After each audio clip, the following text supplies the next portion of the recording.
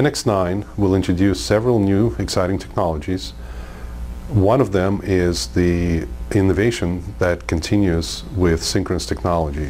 Since we introduced Synchronous Technology several releases ago, we focused on 3D. So in other words, topology of the solid and sheet bodies.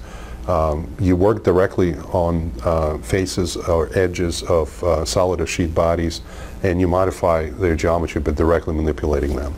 So we took these concepts and we applied them to 2D. So Synchronous 2D is a new innovative technology in NX9 that utilizes fundamentals and core architecture of Synchronous in 3D, but applies it to 2D geometry. What that means is whether you're working with the small profile or an engineering sketch or a large layout of a product, you're able to select geometry that you want to modify.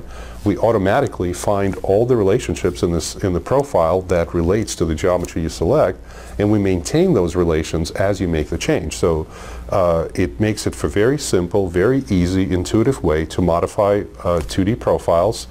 And the best part about it is whether the sketches are constrained, partially constrained, or fully constrained, or not constrained at all. Just like in 3D, Synchronous Technology doesn't care. It doesn't see that. It only sees the relations that exist in the part at the time you select geometry to modify.